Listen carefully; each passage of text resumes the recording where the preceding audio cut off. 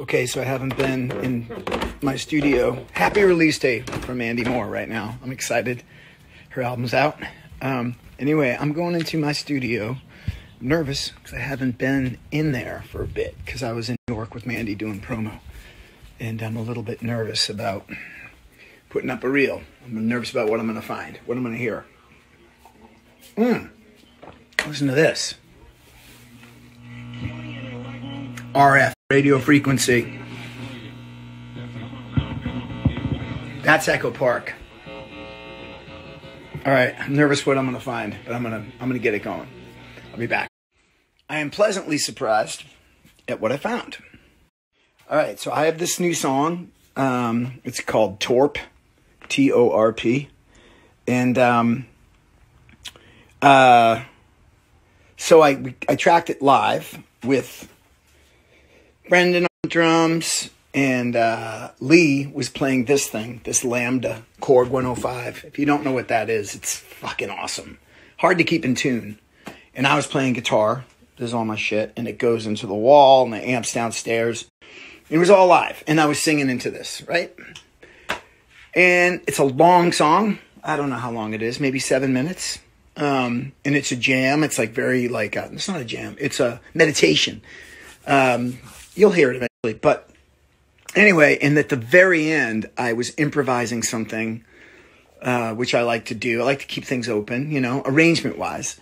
And I was improvising something, and then, yeah, so the band didn't quite follow me, but I remember now I gave really shitty directions. I was like, D or something, and it was actually B. I don't know. But so I had to edit the tape. So why I just rewound it, I'm not sure. But I'm going to fast forward to the edit. So I'm going to show you something as I try and repair this snafu. Stand by. Okay, so here's the edit I'm going to show you. Again, I edited the tail end of the song because I gave this real head fakey misdirection. So this is the repro head. This playback head, that's the record head, right? So I'm going to put it on repro. Boom. So we're listening to the good head. And I did make the cut to that head, not to this head. And I have fucked that up. Like I've marked the edit here and I've cut. It sucks. And it makes a huge difference. Anyway, I didn't do that in this instance. But I was playing guitar and singing and, you know, trying to be like, make sure it didn't feel like work for everybody. And so I was preoccupied and I was slight cutting tape and shit. So it's not the best, the most perfect cut, but I don't care. I like the way these artifacts sound. I'm going to play it.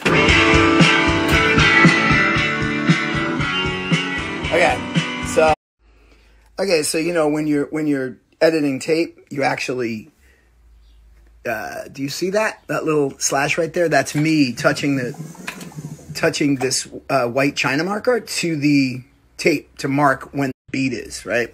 So you'll see it go by. I've already done this edit. I'm just going to show you my problem. 1, 2,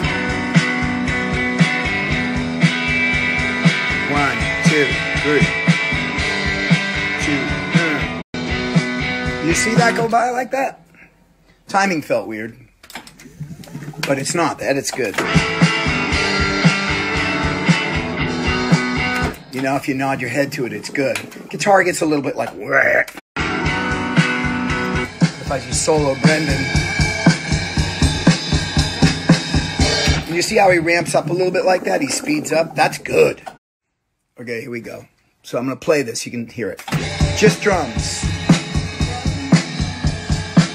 And you can hear me singing in the room. You know, it's like bleed on all the drums. Who cares?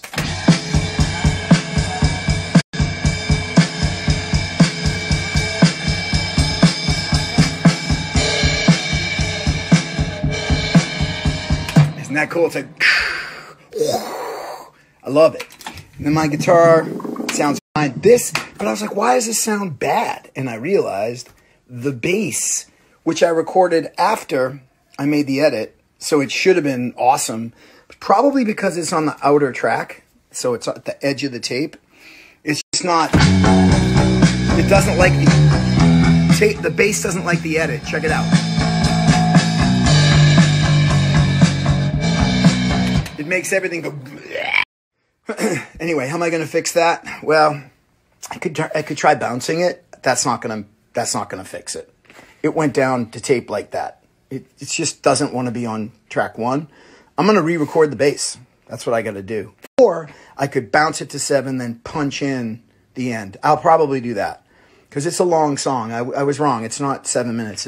It's only 6 minutes. But like that's a long time to, like, the pocket feels really good. I don't want to wreck it. So the question is, like, will you lose any fidelity bouncing? Yeah, but it's okay because I'm going for gluey, tapey home studio sound anyway. That's my thing. All right, so I'm going to try it. Okay, here's a little update before I go pick up my kids. Redoing the bass was not an option. It sounded like shit. Didn't have the pocket that other one had, and I found myself chasing little nuances, and it's just like a waste of time. So, what did I do? What fixed it? The Moog. The Moog helped. So, doubled the bass with Moog, which I do anyway. I was going to do anyway. But that worked. Muting the Lambda. Unfortunately, the Lambda is another casualty of that edit. And it was slightly out of tune anyway. So, that's a win-win. Gives me 2 tracks now for background vocals, which I want to do. Get my friends and we'll sing live in the room. And what actually saved it was putting a lead vocal on it. So yeah, putting the lead vocal on it, and I sang over it, and I sang like a high note, and it sort of like, it distracts you from the bump. It just does. So anyway, that's it. That's my day in the studio, and I got this song in a good place. I won't listen to the vocal now. I can't edit it. I can't do anything because it's on tape. So it is what it is, and I'm going to come back and listen to it. Probably tomorrow morning, and then I'll maybe even sing it again.